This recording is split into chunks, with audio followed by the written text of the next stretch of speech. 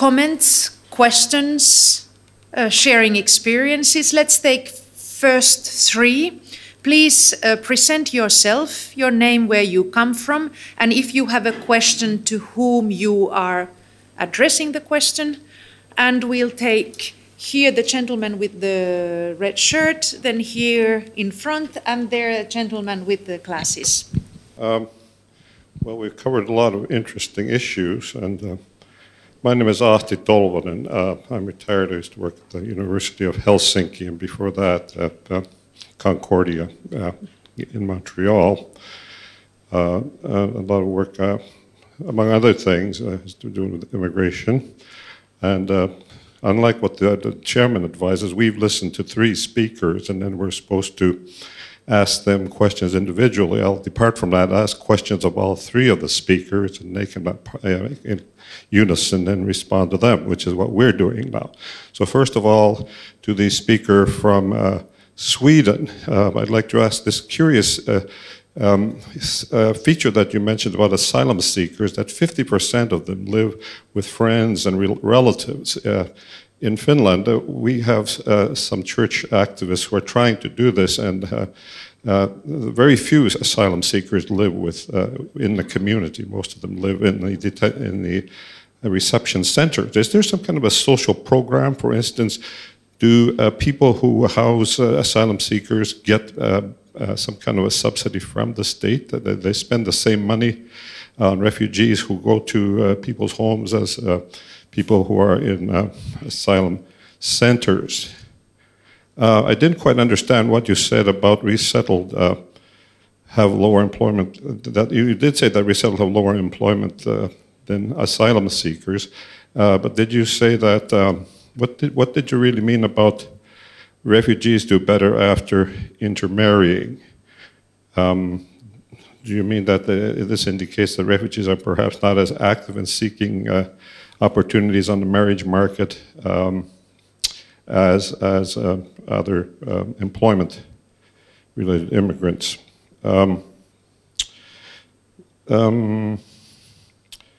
Or is it generally that job seekers who come in search of employment are used to traveling around from country to country and may not be caught by the census taker? The refugee minors issue that Mr. Martikainen mentioned in Finland, where he mentioned that we have a fairly successful program for receiving refugee minors. Well, recently the policy was announced that although the number of refusals is going to go up as the selection criteria are tightened, I think you said from about 30% to 10% only will be received. It's been announced that, however, children will be taken. In other words, we have a situation where the parents will be asked to leave the country, and the children will be taken into the protection of these programs. How humane a policy is that, and what do you think the results will be on the education of the children? And I'm just curious, as a short question to Professor Nandi from Essex. You mentioned that people have a stronger or a weaker sense of ethnic identity because they live in London. What is the explanation for that? My name is Thomas Sama. I'm a postdoctoral researcher at the University of Helsinki in the Faculty of Social Sciences. And my research interest includes the labor market and integration issues. Now I want to address my question to Alita Nandi. But before my question, I'm going to make a comment. Now, if we look at integration refugees issues in the UK from outside in, the UK and France, from outside in, unlike in Finland and Sweden, the UK is known as a great colonial power. So we have to trace this to the time of colonialism. The UK and France colonized, I'd say, more than 10% of the world. And today we have the Commonwealth. I'm originally from Cameroon. We have the Commonwealth made up of 52 countries, and we also have the Francophonie. And through the Commonwealth and the colonial, the colonialism by the UK exercises a lot of political, economic, and social power on so many countries, especially the Commonwealth countries. I'll tell you from outside in that many of the leaders in the Commonwealth countries from Cameroon, Ghana, Nigeria, all the countries that were colonized by the UK, were all trained in the UK, and their children and families have formed an elitist family there in the UK up till today. So colonialism, the issue of refugees and so on in the UK dates back really, really a long time ago. My question is, and it is something which the UK cannot escape from it. I've been following up how the UK is struggling with these issues. Issues of Commonwealth, people from Commonwealth countries migrating there. So my question is, how does the UK deal with the integration of the various ethnic groups of people from all over the Commonwealth countries? So how do they deal with these people there in the UK in terms of promoting equal opportunities, equality, social inclusion, to ensure that the gap in terms of inequality and segregation doesn't grow that much between the ethnic groups, and that some ethnic minority groups are not left out? Thank you. My name is Miguel Niño. I am a research fellow here at WIDER. So I have, if I may, just a few questions, just brief questions. The first one is to Nahikari. I found the paper very interesting. So I just have a few questions for clarification. So you make a distinction between asylum seekers and refugee resettled individuals. And you saw difference in their choices about where to live. But is it not that as asylum seekers then become later on resettled refugees? It's just the differences between in the time before asylum seekers become refugees. So I was not sure whether this is the same problem, but there's just like a time variant problem there, no? This is the first question. So I don't know too much about this issue. But my second question is that I don't see the marriage market, or as you call it, the intermarriage sector as a strong explanatory factor that may lead to better outcome for the migrants, because I see it as an intermediate actually outcome. Because I can imagine that, more not only better educated people, but maybe more sociable individuals, more entrepreneurial individuals are more likely to engage with the locals, and therefore they ended up with better outcome. But it's not to marry a suite or no. And therefore you have, I think, an endogeneity problem. I'm talking about economics here. But if you take away Stockholm from the sample, does your results hold? So that's my other question. No? So if you take away Stockholm, where I'm sure many of the migrants or those who have specific characteristics go, if you take away Stockholm from the sample, I'm sure the results may be different. And the other question about I have for Thomas is, what are the main reasons for rejection of the applicants? Because the percentage that you show, there's a large percentage of rejections. So which are the main reasons that the Finnish government have decided to reject those applications? Yes. So thank you. So one question was, why do ethnic minorities living in London have weaker ethnic identity, or why I think they do? It goes back to this idea that if you're living in an area where you're surrounded by people who belong to the same ethnic group as you don't register, because there has to be another ethnic group. There has to be a difference for you to be aware of your ethnic group. So when you live in this situation in London, ethnic minorities are not as much aware of their ethnic group, because everybody is an ethnic minority. Ethnicity itself is less of an issue. But if you're an ethnic minority in rest of England, that's what I'm studying here, you are always aware. You're the 5 people living in a village. I mean, your family is the only Indian family or black family or Caribbean family. And so in those interactions, you're always aware of it. And And the thing is that it's not that ethnic identity for ethnic minorities living in London is very low, it's just relatively lower. Again, the idea is that, I mean, this is where it's not an individual action, it is a societal action. If you're constantly made to feel that you're the other, you will be aware of that you're the other. And so that depends on what actions everybody together does. Because there is no reason why particular groups are salient in one country, but there is no difference in another country. That's what I'm saying, that these groups are differences. We create them in a sense. And so that question perhaps answers your question. I cannot say what the government is doing as such, but in the 1960s and 70s, where there were a lot of riots and issues were highlighted about the discrimination, open discrimination that used to go on in terms of housing, employment, the Race Relations Act, the first one, was introduced, I think, 1973. Since then, it has been upgraded, and ethnicity, religion, your accent, dress, appearance, all these have become protected categories, so you can't be discriminated on those bases. Having said that, if you look at the actual numbers, so proportion employed, proportion living in poverty in the different ethnic groups, there is a huge difference. So ethnic minorities are more likely to be poor, more likely to be without job, have a lower income. But in UK particularly, it's Pakistani and Bangladeshis who have a very high poverty rates. So I agree to all the other things that you said. There's nothing to say about that. Just the point is there are some policies in effect,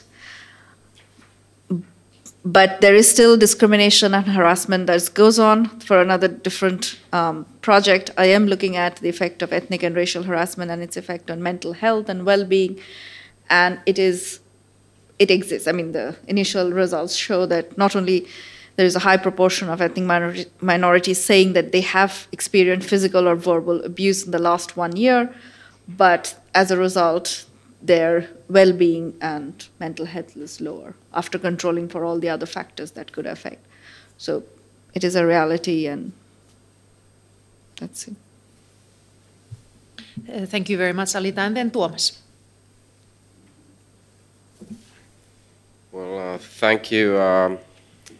There were two questions for me. The first one by Ahti Tolvanen. So there has been some debate in Finnish public that there might even be cases where the parents of a family of asylum seekers would not be allowed to stay, but a child would stay. Okay, so I don't have any knowledge about, you know, to what extent this is actually the case, because sometimes the stories twist a little bit when they are mediatized. And but the big question is really, and because there's a fair number of unaccompanied minors in here, that well, it doesn't look good in many respects for the children who will remain here. I mean, in terms of family context. So I cannot be any more specific in my reply to that, because I don't know.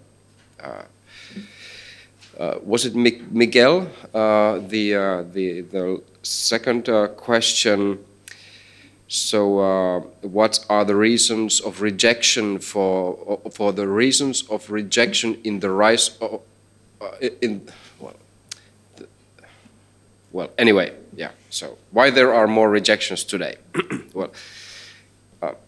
Well, there are two key features, as far as I have understood correctly. It would be actually somebody better from the Finnish Immigration Service, because they deal on a day-to-day basis on this. But the first major reason seems to be that many of the people who arrived last year were, not to say the same type of asylum seekers that had arrived in the previous years, meaning that, you know, their profile was somewhat different, and in this case they didn't fulfill the existing criteria.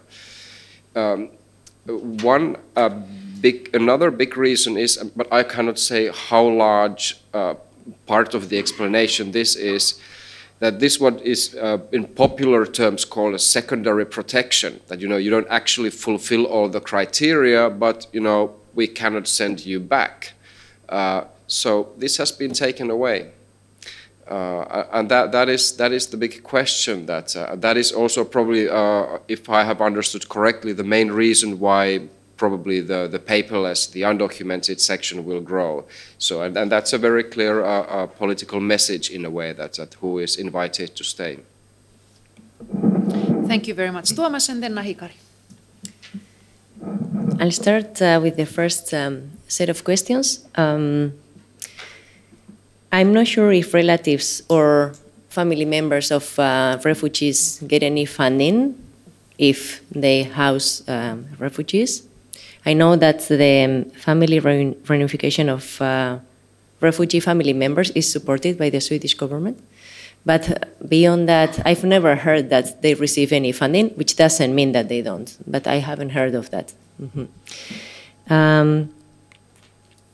About the second question, differences in employment between resettled refugees and asylum seekers, is that what you asked me? So, yes, studies find that resettled refugees, they have lower employment rates than asylum seekers. And they explain this by... yes, sorry. Yes. And they explain this mostly by differences in placement policies. That's the main explanation. And then in relation to that, faster acculturation, etc., networks that asylum seekers would have in comparison to quota refugees. About the role of intermarriage in refugees' labor market integration, according to our study, in general, intermarriage increases immigrants' labor market outcomes, but for refugees, we only found this on employment rates, but not on salary increase. That was our finding. So the second set of questions, are asylum seekers later on resettled? No, when I talk about resettled refugees, I'm referring to quota refugees actually. So I wanted to make that distinction because as I said, there are policy differences that may later affect their labor market participation.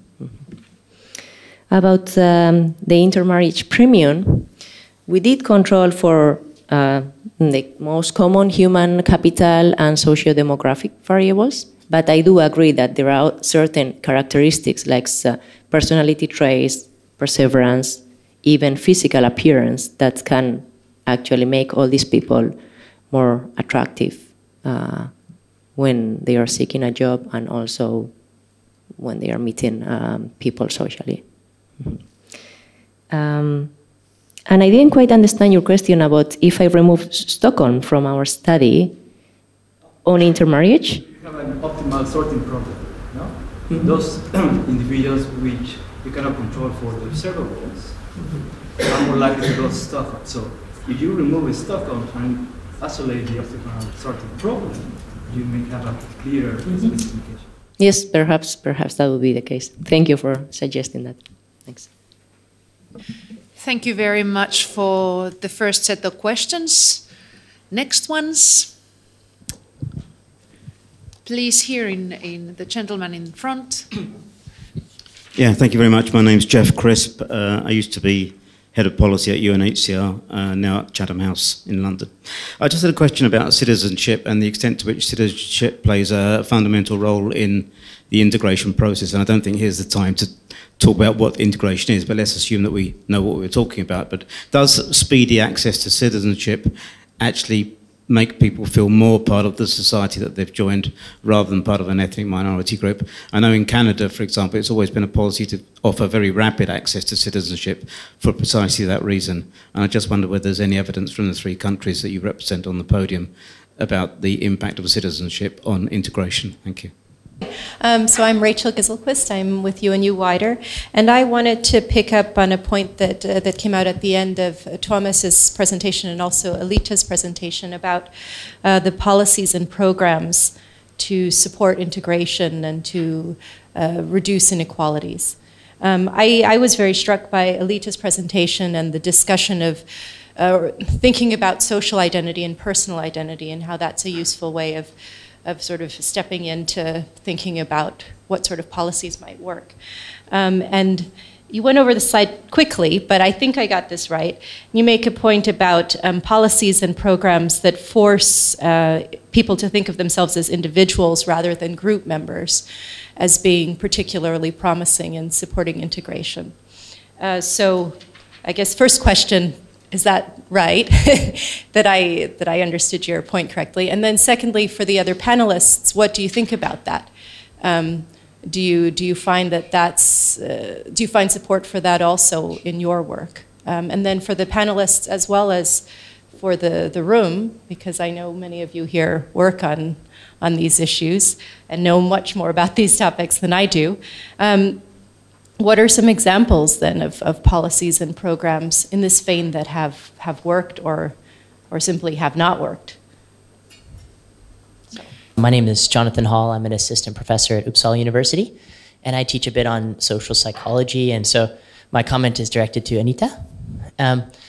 So just following up with the previous comment. So my question is, I'm tempted, well, my comment would be, I'm tempted to throw out the so what question, oh, so what, social contact results in a reduction of, the salience of ethnic identity.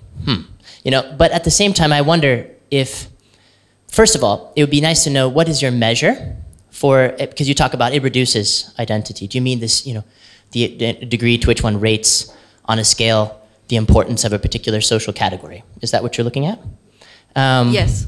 Okay. And then apart from that, then I'm thinking, well, you could make this more interesting by trying to attach it to maybe a bit more of the findings in the literature. I mean, you talked about decategorization, right? So you seem to be interested in prejudice. You're mentioning, for example, the research on Alpor and so on. So my first, stepping back and back and back, I'm thinking, is this about prejudice? Is this about integration? These are kind of two different things, related but different. If you're interested in prejudice, then my next question would be, do you have measures of prejudice in the survey? No? No. Okay. So then your focus is then on, it seems that it's actually on kind of integration, in a way. Seems to be your focus. Yes. Okay, go ahead. You finish. Then you could go to the acculturation literature Yeah. and look at not just the salience of identity, but see if you can create constructs of acculturation from the data, which might be quite possible, given that if you have like a categorical variable of social identity, like ethnic identity, and then, yeah, go ahead. Yeah, sorry. So we did that. Mm-hmm. So, it depends on how you're going to define. So we used Berry's framework of minority-majority identity and whether people identify strongly with both their, so obviously there's a way of, you could measure it different ways. The way we had measured is, we had questions on whether they identify strongly with their parents' ethnic group. Mm-hmm. And we also had questions on Britishness on a scale of 1 to 10. So what we said was, if they said, both were on the same scale, 1 to 10, and if their report was greater than median, the median value, we call that the strong identification. And we did find ethnic minorities were more likely to report being, I have a table over there, of integrated identity. So they would, about 47% reported having strong identity, both Britishness and their parents' ethnic group. And so that brings me back to this issue of integration, because I'm always amazed at this issue of ethnic minorities having to integrate, except I don't know what they're going to integrate to. Because when we looked at it, for the white majority, we did a similar exercise where we compared their Britishness with their national, country identity. So Scottish, Welsh, Northern Irish, English. They're all residents, so white majority in all these countries were, I think about 50% were more likely to have a separated identity. So they were more likely to say very strong Scottish, Welsh, English identity rather than a British identity. So if the majority is not British, then what is the issue of integration? So anyway, that is one of your questions. And that's a very interesting point, though. It's fascinating. Now, I'm wondering a bit about the kind of so what kind of question. I'm wondering how you can make it more interesting to me. That's one point. Maybe digging into the acculturation literature, attaching to it a bit more closely would be one avenue. The other avenue would be focusing on, you mentioned later, like what are the implications of your analysis, right? Is it that, for example, decategorization is an important strategy to approach, for example, for integration? But I don't know if you can really say that from your research, but you might be able to look at other strategies like decategorization, recategorization, social identity complexity. These are some things that you might be able to get at least measure in terms of outcomes, right? You could do that, and then you don't have a prejudice to look at, so you can't look at those processes and their impact on prejudice, but you could look at the determinants of those different processes. That you could do, and that could be interesting. But I would be very cautious to draw conclusions from this research that decategorization would be a good approach for integration, because you could just be measuring, for example, social identity complexity if you're just looking at reduction in the salience of one particular category that could be combined with other categories and could be part of a complex structure of social identity. So it's not decategorization, it's multiple social categorization at work. So I would just caution against making that kind of jump to policy in particular, and also perhaps going and seeing what your data can do for you in terms of capturing those different processes. So decategorization, recategorization into a common in-group, social identity complexity, those are at least 3 strategies you could look at. So we do have, so this was a part of a module of questions on measuring different domains of identity. So the ethnic and racial background was one of them. There were others like your political beliefs, gender, family, now I can't remember the national identity, so on. And we did look at it. Most of the identities actually do move together. But what was interesting, and that is the paper that we are now working on, is how ethnic and political identity did not move together for ethnic minorities, but did move together for majority groups. So what we are trying to look at is what political identity does and how that interacts with ethnic identity. Okay. So I agree that we have to look at it, but just to be sure, we have control for a lot of socio-demographic characteristics which do also contribute to identity. So that is controlled for in the models. Mm-hmm. Thank you very much. Alita, there were also the 2 other questions that were addressed to all 3 of you. Do you want to say something? And then I'll give floor to Tuomas and Nahikari. Yeah, they're short because we have not looked at citizenship. We have a question, you said citizenship. So we have questions on citizenship, but for this model we had not looked at. And that is a good point. We can look at it. And the other question was the general Rachel's question on policies. And I do agree that this is a jump, like you said, to policies, but the idea is that small-scale surveys and experiments have looked at all the different links. What we were trying to just establish is how does it fare, because a lot of these social psychology and these kind of issues are not included in large-scale surveys.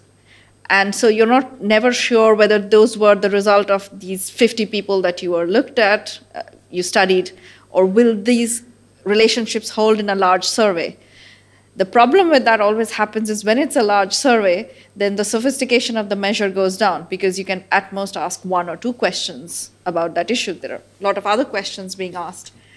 And so there is this balance. And the purpose was not to look at all of it. It was to look at just this one relationship between type of contact and ethnic identity, just because we could do that with a large-scale survey and to see whether those findings that people have found with experiments would also hold up for a large-scale survey to provide some robustness to those findings, I guess.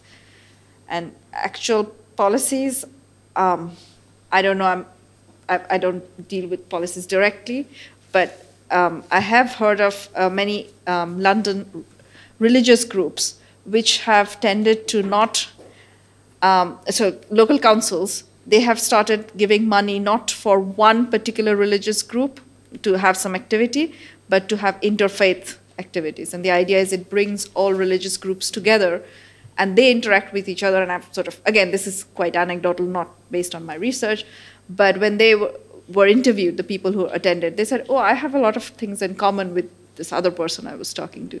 So I think some effort is being done, but I'm doing hand waving at this point.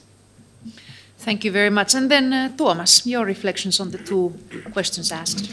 Yeah, I'm so sorry, both Jeff and Rachel, but because you were asking, I think, quite simply, you know, what works, or do certain things work? And I have been now here thinking for 5 minutes, can I think of any empirical study in Finland that would have actually been focusing on these type of issues? And I have to say that I just haven't come up with. I hope I'm not doing injustice to anyone who has done her or his whole life work on this, but I can't say. And what about Nahikari? I'm afraid I don't have an answer for Rachel either. Sorry about that. As for the relationship between citizenship and integration, I haven't done research on that myself, but I've reviewed the literature on labor market integration for teaching purposes. And I must say that there is no consensus of the relationship on the effect of citizenship on labor market outcomes for immigrants. But there are very big differences in, first of all, who decides to naturalize. For example, in Sweden, EU people tend not to naturalize as much as non-EU people for obvious reasons. But there seems to be citizenship premium for everybody, but especially for non-EU migrants. And but again, it is difficult to say that it is actually citizenship premium, because there could be that those people have invested resources in getting education or in trying to get better jobs because they are thinking of staying in the country, and then they decide to naturalize also as part of the same idea. But I think in general, research shows that citizen immigrants do better in the labor market. Thank you very much. I think that we are coming to the end of our session. I would like to thank Nahikari, Tuomas and Alita for interesting presentations, bringing in the forefront some of the aspects related to refugees and integration. I think that it shows from your presentations, also from the questions, that we are talking of a phenomenon, a process which is very much in progress, and our responses still are in a learning curve. And for sure, this is a topic that will continue to be in the forefront, not only in the Finnish newspapers, as Tuomas was saying, but also in the forefront of future research. I thank you also for the participants for staying with us for the whole 2 hours, and also for the interesting questions, definitely challenging also the speakers, I think, in a very nice way, and also broadening a little bit our own thinking that, yes, how do we take this information? What are we going to do with it? What kinds of policy responses should we think about? So thank you very much for the participants.